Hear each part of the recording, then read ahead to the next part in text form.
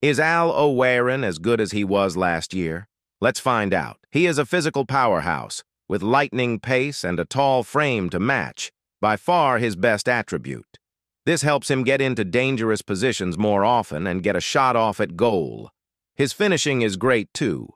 With a finisher chemistry style, he gets an impressive 97 finishing. His long shot and shot power aren't as elite, so probably best to keep your chances as close to goals as possible. His only problem comes with his price tag. Paying over 500,000 coins for this card, you would expect it to have a play style plus. A fun card, but just way too expensive at the moment.